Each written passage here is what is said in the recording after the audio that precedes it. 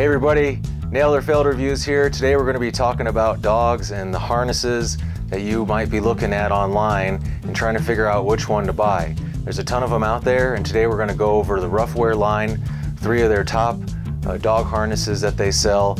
And these are really great harnesses. There are 3 different types, and so we're going to go over the different features. We're going to show you how they go on Angel here and definitely give you some insight, because there are a lot of differences that aren't really apparent when you're looking at these things online.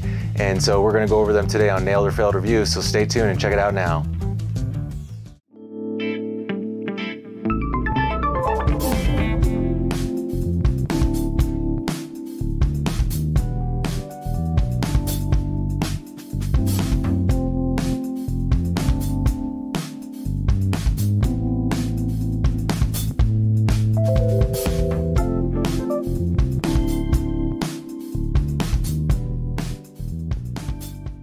Okay guys, so here we are. We got Angel here. She's going to help us show you guys some different harnesses and you know, the differences between them, because even though some of the sizing might say that it's the same size, there really can be a difference in harnesses.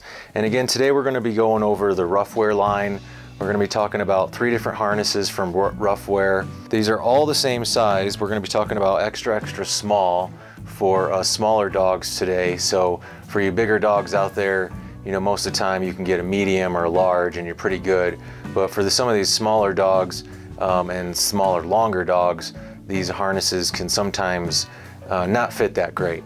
So we're going to talk about that. We're also going to talk about Ruffwear's, their coats, and also about how it, based on the sizing, is not really accurate when you're somebody looking at a line of stuff like this and you're saying, okay, well, I'm considering getting my dog a harness and a coat and a jacket or a sweater, whatever it might be that the company sells, and then next thing you know, none of them fits. So we're going to go over that today. What we're going to start with is showing you some of the differences in each of these harnesses and why we decided to go with Ruffwear over a standard harness that you can buy at any of the local pet stores. Ruffwear has a full line of different style of harnesses depending on what you're doing with your dog, the different activities that you guys might be doing together.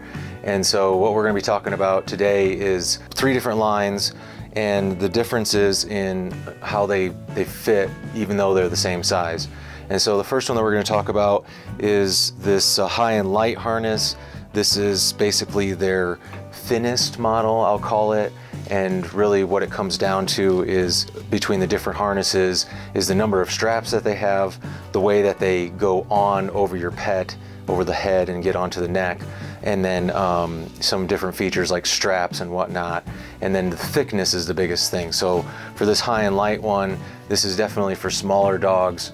And it could be for medium-sized dogs as well, but it's made out of something that's similar to like what a nice outdoor waterproof jacket is made out of, that type of thinner ripstop material. And so it's really flexible. You know, you can see you can ball it up here, and it's just a really thin, lightweight harness. The next one up from that is the Front Range harness. This one is similar in style, almost the exact same. And what they do with this one is they actually add padding to it.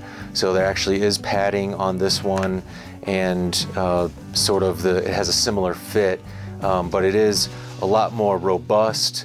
The straps are beefier, the whole setup is beefier, and so putting this on a smaller dog, a very small dog, may not be the best, because it does take a little bit to conform to the dog, just because there's padding added to it. So we'll get into that later. Pickup harness. This has a strap on the top or a handle to pick up a dog.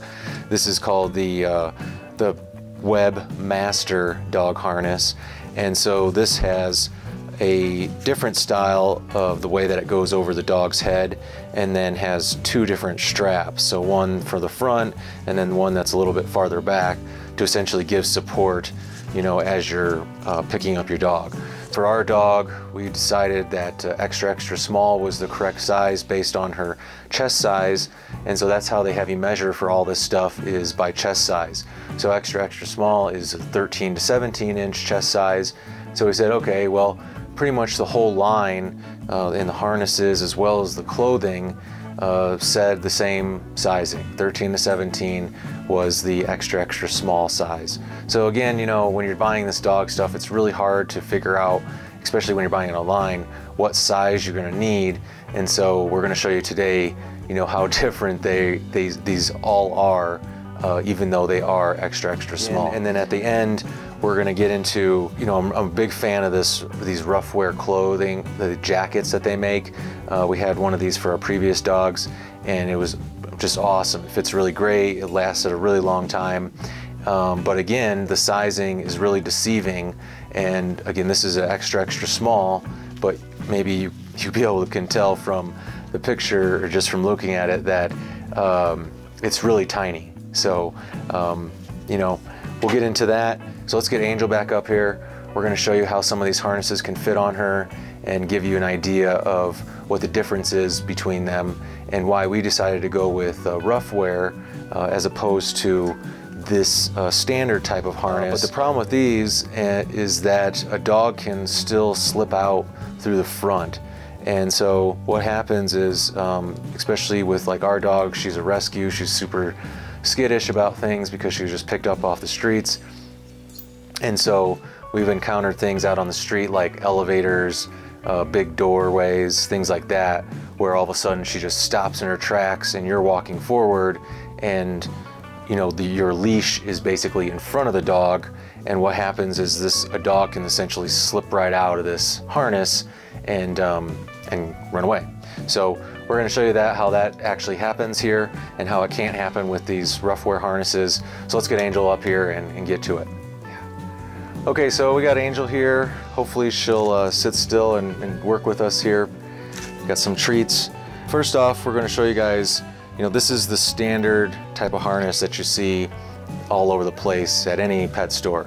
It basically looks like a bra for a dog, and you know, you easily just put their feet in like that, and then she likes to bite on these things, and then you snap it at the top. This is a standard style, you know, I can pick her up type of thing with this one. So that's what we did like about this Silverfoot brand, is that it sort of did have the way that they attached the loops on the top. The area was, you were able to grab your dog and pull on them. So this one also allows your dog to keep their collar on without there being any sort of interference here, like you can see.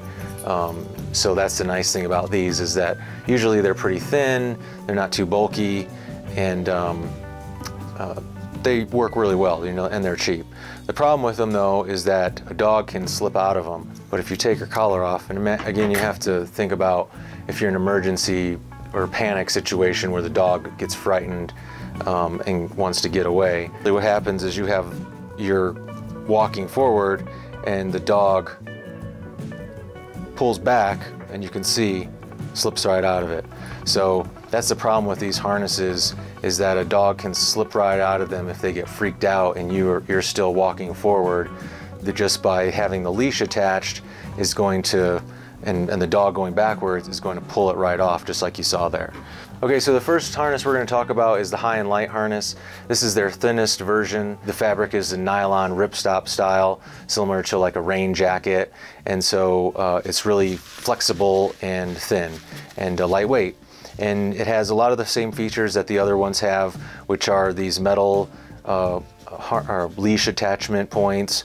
The buckles on this one are a little bit smaller and lower profile just because of the smaller size and the thinner nature of it, as well as the straps and the little webbing that it goes through. On the inside, it's sort of smooth, so it's almost like your rain jacket, so it's fairly waterproof by itself, I would guess. It has these, all of them have these little ID pockets that allow you to either put their name tag in, or secondary name tag or something. That's the Hi Light one. Again, this is a extra small, and I can't even get this on her. It's extended out all the way, and there's just no way that this is gonna fit on her at all. I'll just give you an example. You can see their harnesses, a lot of their harnesses, so the dog can't come out, go through the face, and so it'll go on her head, so it goes over, but then you can't buckle it all the way around. So it comes up on either side. It comes up on either side, and there's just no way it's going on. And then you gotta sort of pull it off of them like that. So that's the Hi and Light one. Now we're gonna get into the front range harness. This is the front range harness is the next version up. Give her a little treat here. So the front range harness is the step up from the Hi and Light. It's really a really similar setup, but what this offers is an added padding. So open up, you can see that these are really similar to the way that they're made. You can see that there's a difference here in the way that these wrap around, but the head goes through the same way, the chest stuff is the same, and the straps at the bottom come up the same. What they do is they just add padding to this front range harness. Because this is sort of like a step up, this thing has bigger buckles, it has bigger straps on it. The straps on this one, or the buckles on this one I should say, actually fit into a little pocket type of thing, so they're not completely exposed. I'm not really sure what the purpose of that is, other than to protect them from getting snagged on something or whatever. But it is, I guess, a nice little feature. The only thing is that it doesn't allow your fingers, you sort of gotta jam your fingers into that little pocket so that you can unsnap it open. For this one, you do have to take off the collar because it just doesn't work with the way it fits. But again, there, let go. Put their head through like that. And so then it's hanging down, and then this will go through their legs. Yep. Snap one side in, and then snap the other side in. And so this is a really, I like the way that this one fits, and that the padding on it, and how it just sort of is a nice, comforting fit, it seems like, for the dog. She doesn't mess with it. She only scratched at it when we first put it on her, and now she doesn't mess with it at all. She can't bite it, she can't get to it. She likes to bite on her collar, and her last harness she actually chewed through. It was just a regular style, like I was showing you earlier, but she was able to chew through it because she just would mess with it so much.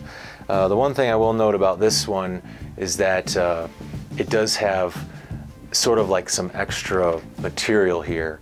So when the dog is just resting, you can see it has this bunched up material there. And I mean, when she stands up and moves around, it's a little bit more noticeable because she doesn't have it stretched all the way out. But you can see that depending on the size you're gonna get, there is that type of thing. What I noticed with this particular dog that we have is that her chest is really big, and even though she's a smaller dog, she's right at the 17-inch in her chest diameter, and she only weighs about 12 or 13 pounds, but her chest is really big, and so that sort of causes an issue with these Ruffwear harnesses because they don't extend back very far, and because of that, it's up under her armpits, but because her chest right here sticks down so much, the harness isn't coming back as far as it would like to alleviate that bunching on the front. This one also, these aren't the easiest to grab, so if your dog is not leashed up but they have this on, it's not, unlike the other one that I was showing you where you could sort of just reach your hand in and grab it, pull it. This one you sort of got to use your fingers and pinch in to the top to grab the dog if they're walking around or whatever, and you're not, like I said, they're not leashed up. You got to reach down and grab it like this. So be aware that there's not really a good way to grab your dog with this front range harness or the Hi and Light, just because of the design of it. This does have the ID tag in it, like I said, like all the others. It has the nice metal attachment point, and then I'm going to show you here how this thing cannot come off of her. So you can see, I don't want to hurt her, but here, put your head down. They don't come off because it gets stuck back here behind their legs, and because of the way it's attached. So it's really nice for these for any dog really, because you're going to have that reassurance that they cannot come out of the harness, and as long as they're on a leash, you should be good. So this is the front range harness. You can see she's looking pretty there. This is a berry color or something like that. So they do have some sort of random colors. I wish they had some other options, and they do change from year to year. But this front range harness is a real winner in our book. So now I'll show you how I take this thing off of her. Again, because of the way it goes around their head, you sort of do have to, work their ears through. There we go. You just sort of have to flip it inside out, and then it'll come, just slide right off. So that's the front range harness. We think that this one's a real winner. It fits really well. The padding is nice. It definitely did. The padding sort of loosened up a lot since she's been wearing this. It's been about 2 weeks now that she's had this on, and so it's much more flexible. This one piece on top is about the only part that still is sort of not super flexible, but I have a feeling that'll break in once it gets wet and all that good stuff. But definitely the bottom part where it goes around her chest and under her arms has softened up quite a bit. So that's the front range harness. So then the last harness that we'll talk about is the Ruffwear Webmaster dog harness. And this is specifically meant to be able to grab your dog and lift them up by this handle. And I was really wanting this one because this dog is super active. She loves to run around and get crazy. And when we take her on hikes and stuff, she wants to, do her own thing, but she needs a little assistance. So I thought that this would be a great one to get because of this little handle here, and because it just looked like a super secure system for her. Again, this is an extra small. This comes really close to fitting, but unfortunately, again, because I'm guessing it's because of her chest mostly, but I'm also putting some stock in the fact that it's just their sizing is a little bit off, is that the extra small does not fit the same as their front range harness. Extra small comes close, and it definitely doesn't fit anywhere near what the Hi and Light harness extra small fits. So be aware that if you're trying to figure out that which one to get, you're going to need to get a different size. So like if you were to use Hi and Light, would probably be in my opinion, probably almost a medium to equal the size of a extra small in this Webmaster one. So be aware of that, because you don't want to waste your money. This is the same style sort of that the front range harness had, except you can see it has a much different style of front, the way that it goes in the front. So this one just has this sort of bone shape here, whereas this is this triangle centerpiece that's going to go right on their chest and lock them in so that they can't come out front-wise. And so again, because this is meant to be picking up a dog, it's built a little bit more robust. It has the 2 straps on it, and then the piece that their head goes through, again, has the handle, and then it has a nice hole where the handle is, just to provide some relief and I guess a little breathability too. So I'll show you how this one goes on her. She's being a really good girl. So again, this one goes on similar. Slips right on like that. And then this one, they have to put their right paw through one of the loops, like a standard harness. And then you have the one strap, and then this is where it didn't fit Angel, is in the secondary strap. Now, technically it fits lengthwise. The strap is it's actually maxed out almost, and it fits her. You can see it's snapped on. But what I didn't like about it is you can see here how it's right at the end of her rib cage. So right where my hand is at is her end of her bony rib cage, and then right where the strap is at is her stomach and just soft tissue. So I didn't really care for that because, if I'm going to be picking this dog up, you can see how that really pulls on her stomach. And and you don't want that strap loose, because if you do use the harness to pick them up, it's not going to work because it's going to be all loose. So I didn't really like how this area right here is so right up against the junction of the rib cage to the soft tissue. For me, I didn't feel comfortable letting her wear this around constantly. Even just her standing here right now and sitting, you can feel the pressure. You can't really get your fingers under there too much. Again, just because the strap is at its max length. This one, depending, I think, on your chest cavity of your dog, is a really awesome option if it could work for your dog, because it does have this built-in handle. I think this could be really handy. And like I was saying, on the front range harness, there's no way to really grab the dog like this. You sort of got to reach in and pinch this, and then when it's up against their body, and they're scurrying around and whatnot, it's like, okay, how am I going to get my fingers in there securely and grab them and hold on to them? So that's a big difference between the way that these work. So to take this thing off, you got to get their foot through, back out, and then slip their head out. Again, you just pull it sort of inside out, and then it'll come off really easy like that. So again, that's the Webmaster dog harness, made for picking up your dog. And so last thing we're going to talk about real quick, we're just going to touch on it, is the Ruffwear clothing, and again, the way that the sizing relates. So this is an extra small. This is the Cloud Chaser soft shell jacket, and as I mentioned in the beginning of the video, we had one of these previously for our other dogs, and it was a really nice jacket, kept her really warm.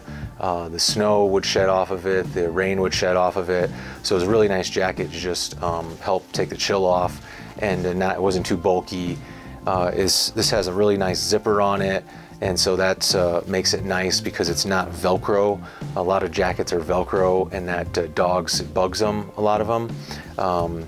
And so this thing, it just zips up. The zipper is inside of its own little pocket here, so they can't mess with it, can't catch on anything.